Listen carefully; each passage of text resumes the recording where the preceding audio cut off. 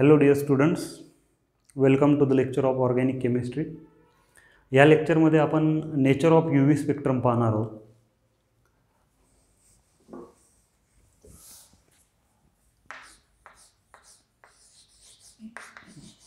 Nature of UV spectrum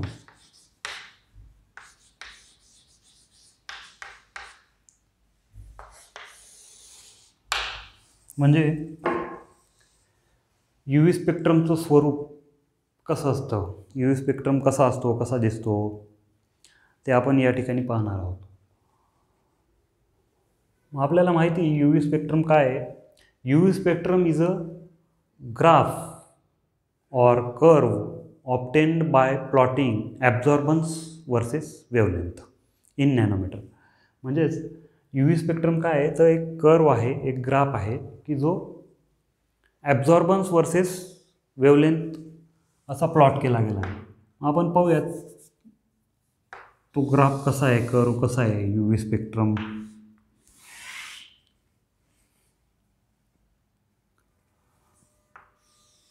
या ठिकाणी x axis आणि वाय ॲक्सिस. वाय ॲक्सिसवर आपण काय प्लॉट करणार, ॲब्झॉर्बन्स. ॲब्झॉर्बन्स 0.1 नॅनोमीटर, 0.2,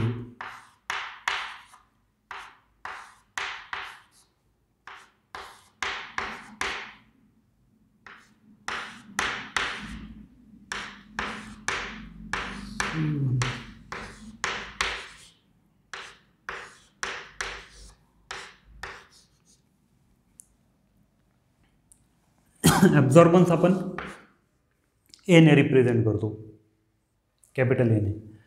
आणि या ठिकाणी आपण एक्स ॲक्सिसला काय दाखवणार आहोत, वेवलेंथ.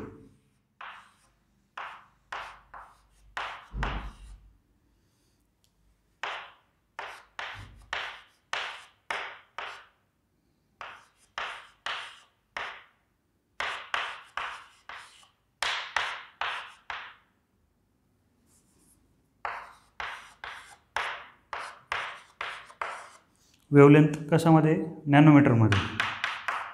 इकडे वेवलेंथ इन वेवलेंथ आणि इन ब्रॅकेट आपण नॅनोमीटर लिहूयात. आपण जो UV स्पेक्ट्रम पाहतोय हा ह्या कंपाऊंडचा पाहतोय आपण.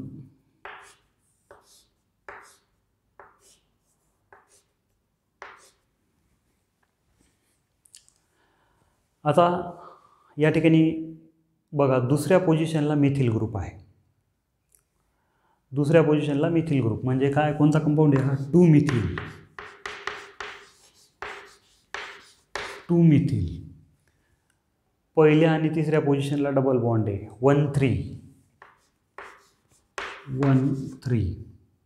नंबर ऑफ कार्बन ॲटॉम किती आहेत, 1 2 3 4, म्हणजे ब्यूट्या.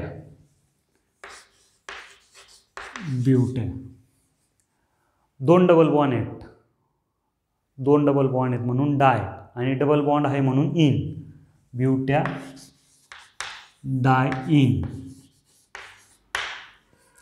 2 मिथिल 1,3 ब्यूटॅडाईन हा कंपाऊंड आहे. आणि या कंपाऊंडचा आपल्याला आता UV स्पेक्ट्रम पाहायचा आहे.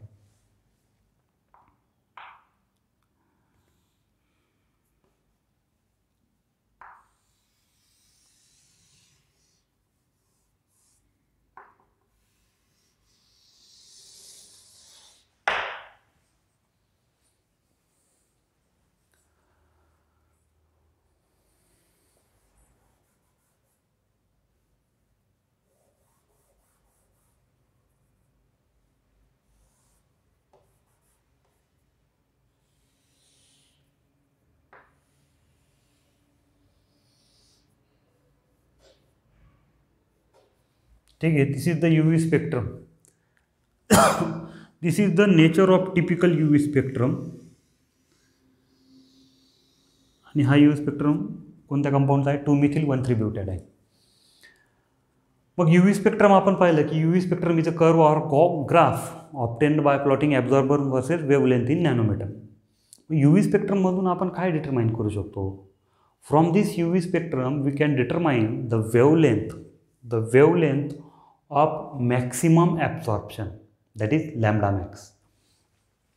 या UV स्पेक्ट्रममधून आपण काय डिटरमाइन करू शकतो? वेवलेंथ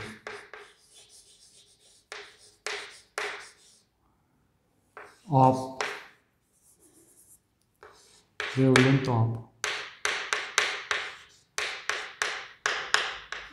मॅक्सिमम ॲब्सॉर्प्शन, त्यालाच आपण काय म्हणतो? Lambda max. लॅम्बडा मॅक्स आपण डिटरमाइन करू शकतो UV स्पेक्ट्रमवरून. So in this UV spectrum, या UV स्पेक्ट्रमकडे जर आपण केअरफुली पाहिलं तर बघा आपल्याला काय दिसतंय? आपल्याला हा पीक दिसतोय. मग हा पीक जो आहे, या पीकला आपण काय म्हणतो? UV बँड म्हणतो. आणि हा जो UV बँड असतो हा त्या कंपाऊंडचा काय असतो? लॅम्बडा मॅक्स असतो. So in this UV spectrum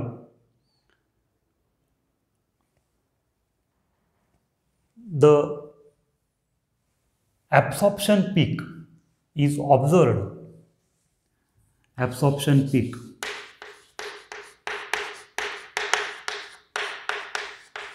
is observed at 223 nanometer, and it is called, this absorption peak is called UV band.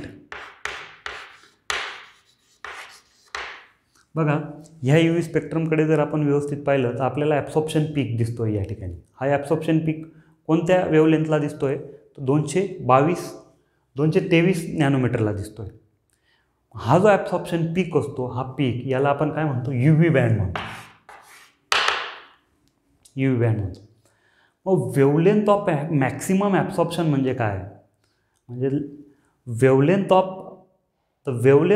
Maximum absorption is the wavelength at which the sample or compound shows maximum absorbance. म्हणजे wavelength of maximum absorption म्हणजे काय? की अशी wavelength की ज्या वेवलेंथला तो कंपाऊंडचं जे solution असेल ते किंवा सॅम्पल सर्वात जास्त ॲब्झॉर्बन्स दाखवतं. मग या ठिकाणी सर्वात जास्त ॲब्झॉर्बन्स 0.8ला कोणती वेवलेंथ दाखवतोय? 223 नॅनोमीटर 223 नॅनोमीटरला आपल्याला दिसतोय. म्हणजे तो काय? त्याचा लॅम्बडा मॅक्स आहे. त्याला वेवलेंथ ऑफ मॅक्सिमम ॲब्सॉर्प्शनलाच आपण काय म्हणतो? लॅम्बडा मॅक्स म्हणतो. म्हणजे अशी वेवलेंथ की ज्या वेवलेंथला ॲब्झॉर्बन्स सर्वात जास्त आहे. मग अशी वेवलेंथ कोणती? या ठिकाणी 223 नॅनोमीटर. हा UV बँड. हा UV बँड म्हणजेच आता वेगवेगळे इथं असा पण UV बँड आपल्याला पाहायला मिळू शकतो. एखादा कंपाऊंड असेल त्याला, मग या ठिकाणी लॅम्बडा मॅक्स कोणता आहे? हा आहे लॅम्बडा मॅक्स. UV बँड 2 आहे तिथं. हा पण UV बँड आहे, हा पण UV बँड आहे. लॅम्बडा मॅक्स कोणता आहे? हा आहे. ठीक आहे, या पद्धतीने. मग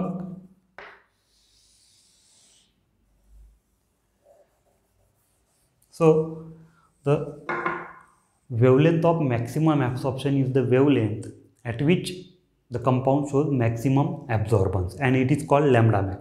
The lambda max value of a compound, the lambda max value is the characteristic value for each compound. Characteristic value for each compound. Lambda max value is the characteristic value for each compound. म्हणजे काय? कुठल्याही कंपाऊंडची lambda max जी value ही त्याची काय characteristic आहे. जसं आपला fingerprint जो आहे ही आपली प्रत्येकाची काय कॅरेक्टरिस्टिक आहे, वैशिष्ट्य आहे. प्रत्येकाचं वेगवेगळं आहे, प्रत्येकाची आयडेंटिटी वेगवेगळी आहे. तसं प्रत्येक ऑर्गॅनिक कंपाऊंडची ही लॅम्बडा मॅक्स व्हॅल्यू काय कॅरेक्टरिस्टिक व्हॅल्यू आहे. सो मग आपण 2-मिथिल 1,3 ब्युटाडाईन या UV स्पेक्ट्रमच्या बद्दल आपल्याला जर बोलायचं असेल तर आपण काय म्हणू शकतो, the UV band at 223 nanometre, UV band at 223 nanometre has maximum absorbance of 0.8 and hence the lambda max value for 2-methyl 1,3 butadiene is 223 nanometer.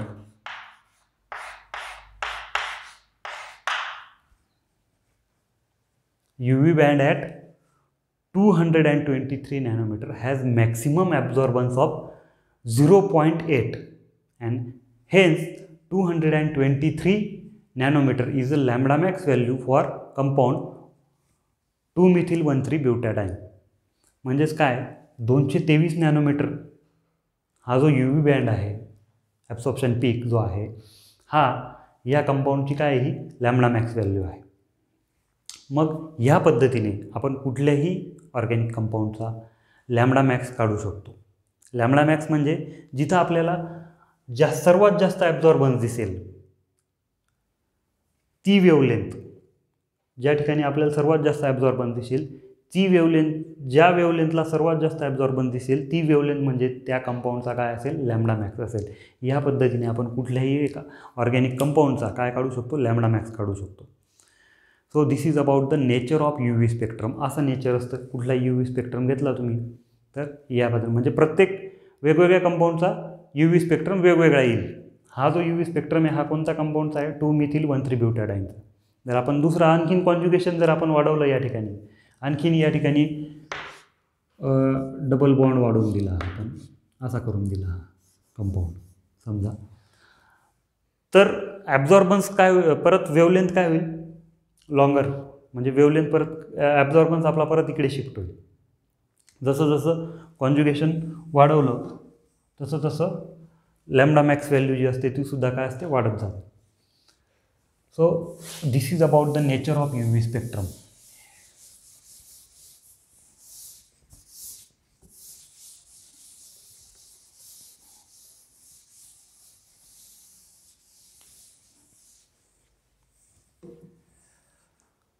Thank you.